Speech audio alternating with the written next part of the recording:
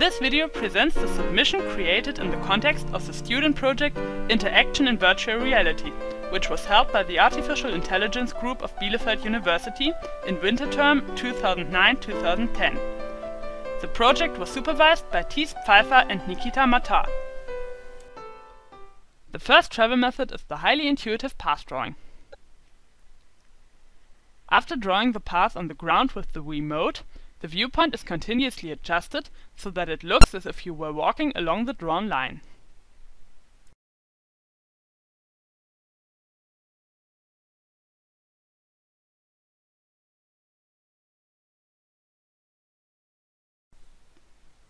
Our first selection method is the uncomplicated raycasting.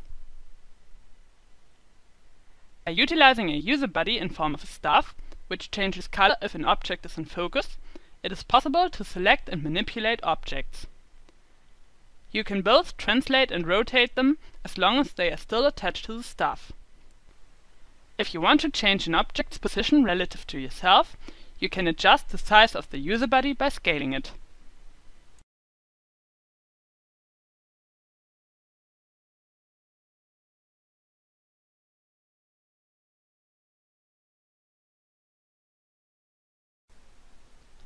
For our first submission, we combined the path with the raycasting method.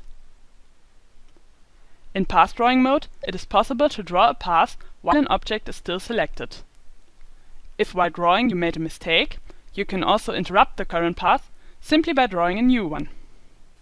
A switch to raycasting mode allows you to manipulate the object.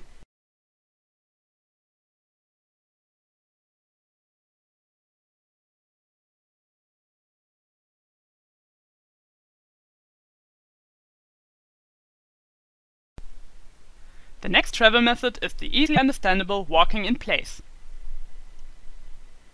By continuously lifting your feet and placing them down again on the Wii balance board, you can move forward in small steps. Thereby, the length of the lifting period determines the movement's velocity. If you wear a pair of tracked glasses, you can change the current moving direction by turning it.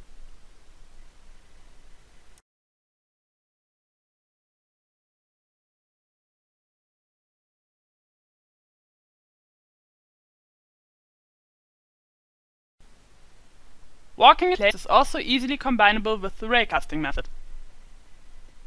As the two methods use different hardware, a selected object still attached to the raycasting user body does not influence the walking in any way.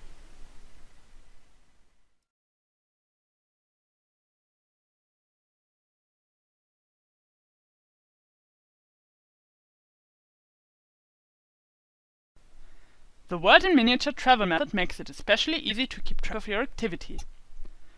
After the world in miniature is activated by pressing a button, it follows the tracker on your left hand. To the Wii mode held on the right hand, a staff is attached, which functions as a user body. If you move the staff onto the ground of the world in miniature and press another button, the viewpoint is to the corresponding spot on the ground of the main scene.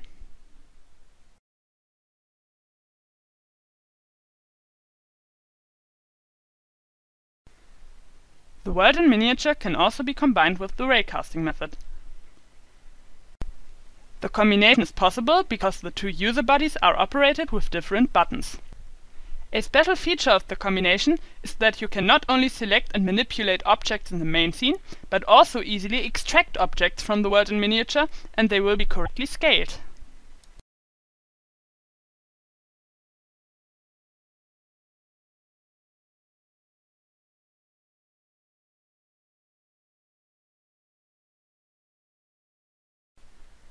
The second selection method is the highly functional image plane.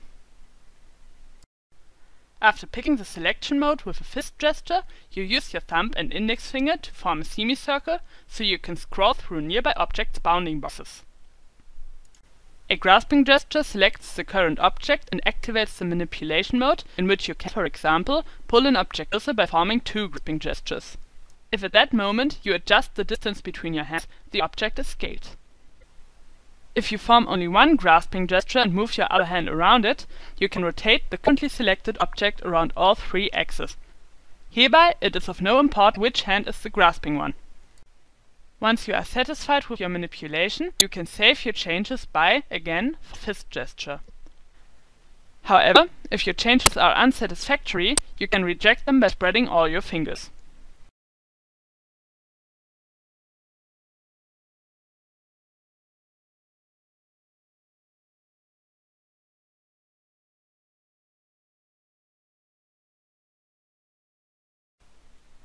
Our next method is the innovative least velocity.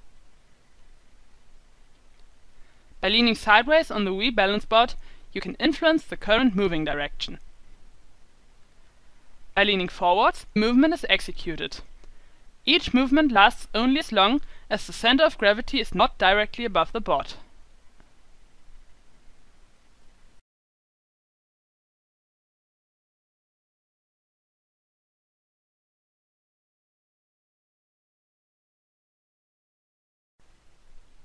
Lean-based velocity is the first travel method we combined with image plane. As image plane relies on the two arrow gloves and lean-based velocity is executed using the balance board, the two methods are easy to combine because they don't influence each other. Therefore, even selected objects impair the ability to move.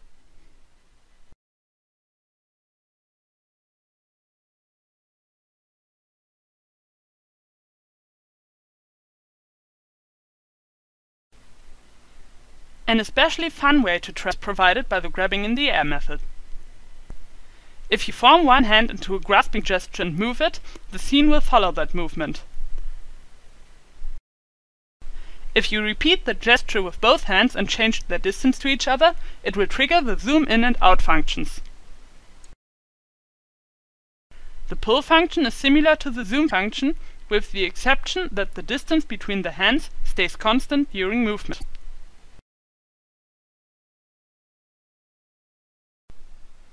Our last submission is a combination of the grabbing in the air and image plane methods.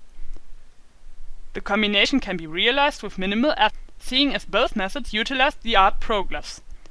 Even when an object is selected for manipulation, movement by grabbing the air is still possible.